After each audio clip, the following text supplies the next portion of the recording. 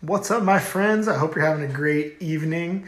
I just wanted to hop on and chat with you guys as we approach the new year. Okay, a lot of people are thinking about, time out.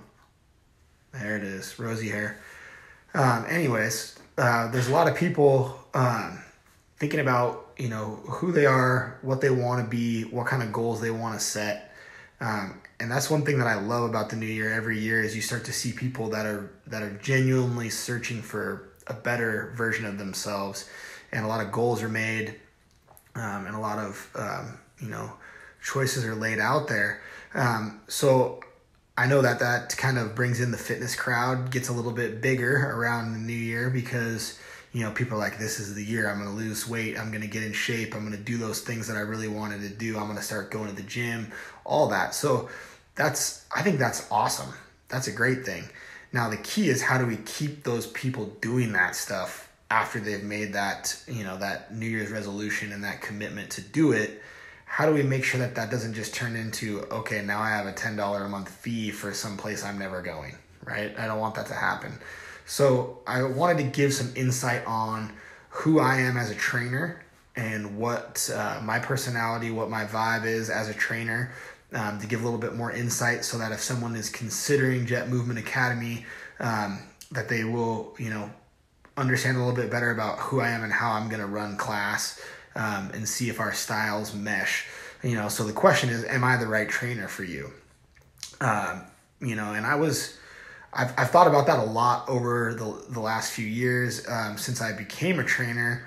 There's kind of, I had this classic idea of what a trainer is in my head, and how to be a coach and kind of what it takes, to get people going. And I had to ask myself, am I that kind of person? Do I need to make changes to become that kind of person? Should I make changes like that?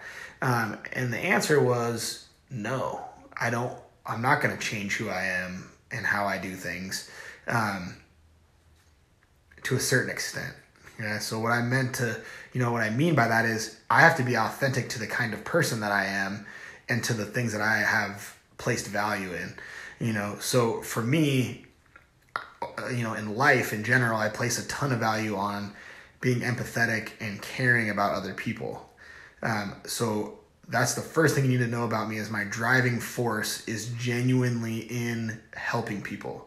And sometimes the best way for me to help somebody would be for them to go to some other trainer, someone that fits their style a little bit more. But understand that no matter what I do and how I do it, it all comes from that place of caring about others and wanting to make an impact. And I've just had a burning desire since I was young that I want to do something bigger than myself. I don't really know where that came from initially, but I know that it was cultivated by my parents. It was cultivated by coaches that I had. It was cultivated by just people around me in my life that, I connected with, that made it very clear that in order to live a satisfying life, it was all about connection with others. And I think it's hard to make connection with others if you don't care about them, if you're not empathetic about their situations and want to help them. So I'm very, very driven by my desire to help, so that's where everything comes from. So, the vibe in our gym is pretty laid back. It's a non-judgmental atmosphere where we kind of just do our thing. I'm not super obsessed with motivation. I'm not super obsessed with getting in your face and drill sergeant and rah-rah and like trying to fire people up, to get them going. I understand that that's what a lot of people need. So right there out of the gate, if what you're looking for is a super high energy, flying around, in your face all the time trainer during class, that's just not really what I do. What I want to create is a safe atmosphere for you to explore what you're doing, have the freedom to fail at what you're doing and not feel terrible about it or like you're letting anyone down, but rather that it's a process that you're going through to grow, and I feel like I have to step back and I have to give you stuff, and then I have to step back and let you try it and let you go through it and let you do it. And that's very much how I coached baseball as well, was here's the knowledge that I have about this. Here's my perspective on it. Here's why I think that way. Now it's on you to digest that and then either put it to work or neglect it and leave it alone. So, that might come across as, a more chill vibe than you would expect out of a group fitness class.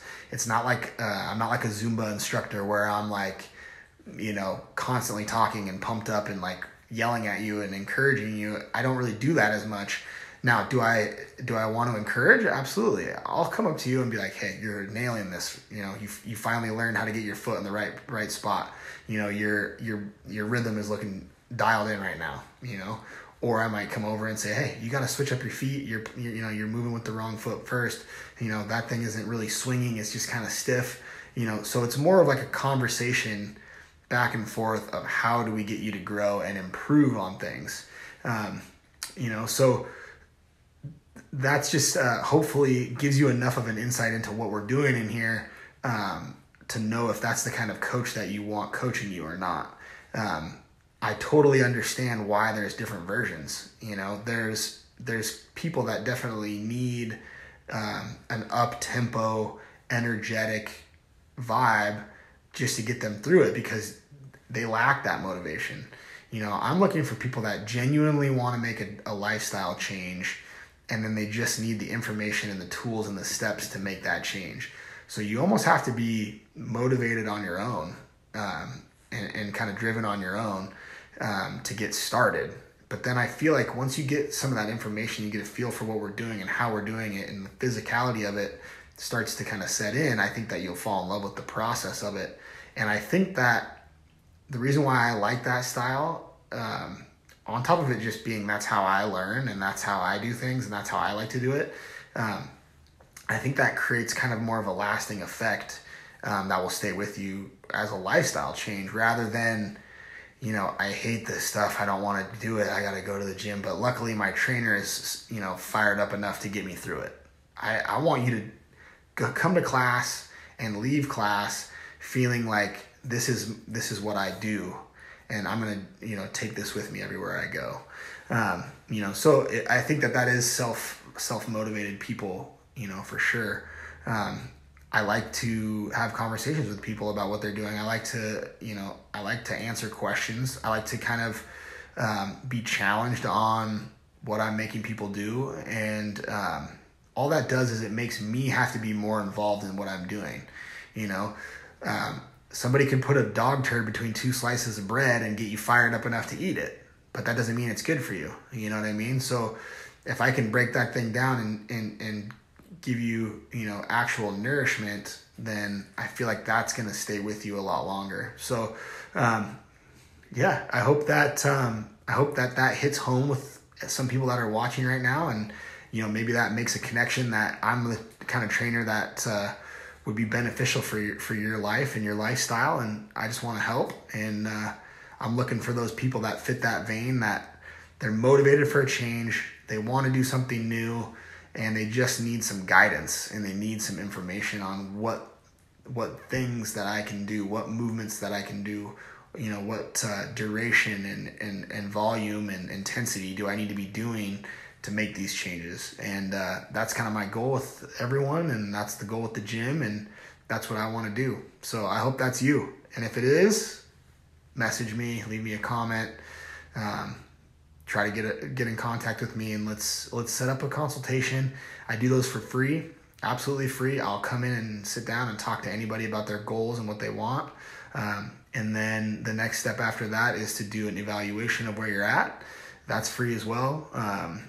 So those can be the same day or two separate meetings. And then, we can find out what the best program and ideas are for you to get going in that direction. So if that's you, hit me up. All right. I hope everybody has a great night. It's almost Thanksgiving. Let's go.